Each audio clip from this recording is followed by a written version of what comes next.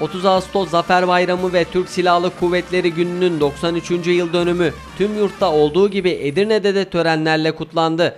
Atatürk Anıtı önünde yapılan çelenk sunma törenine Edirne Valisi Dursun Ali Şahin, 54. Mekanize Piyade Tugay Komutanı Tuğgeneral Hidayet Arı, Belediye Başkanı Recep Gürkan, milletvekilleri, siyasi parti, kamu kurum ve kuruluş temsilcileri katıldı.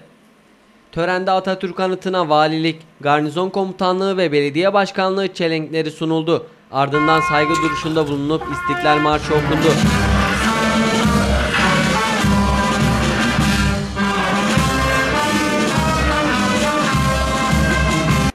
Atatürk Anıtı önündeki törenin ardından Vali Şahin valilik makamında tebrikleri kabul etti. Törenlere Talatpaşa asfaltındaki tören alanında devam edildi.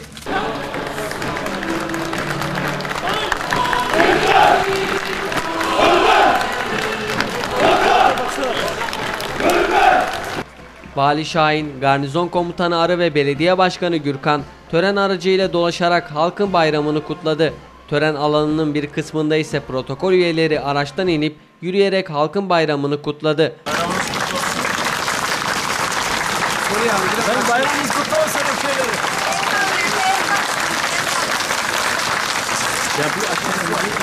Bayramınız kutlu olsun şeyleri.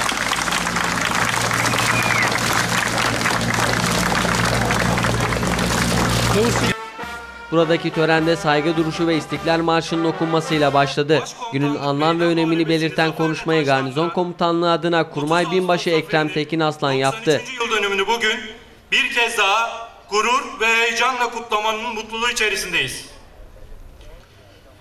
Türk tarihinin dönüm noktalarından biri olan Sakarya Muharebesi'nden sonra hazırlıkların tamamlanmasına mütakip Gazi Mustafa Kemal'in başkomutanlığını yaptığı ordumuz 26-30 Ağustos 1922 tarihlerinde düşmana karşı başlattığı büyük taarruzda 9 Eylül'de İzmir'i, 10 Kasım'da Kırklareli'ni, 13 Kasım'da Tekirdağ ve 25 Kasım'da Edirne'yi düşman işgalinden kurtarmıştır. Törende Cumhurbaşkanı Recep Tayyip Erdoğan'ın 30 Ağustos Zafer Bayramı mesajı okundu. 81 ilimizde ve dünyanın dört bir yanında yaşayan tüm vatandaşlarımızın 30 Ağustos Zafer Bayramı'nı gönülden kutluyorum.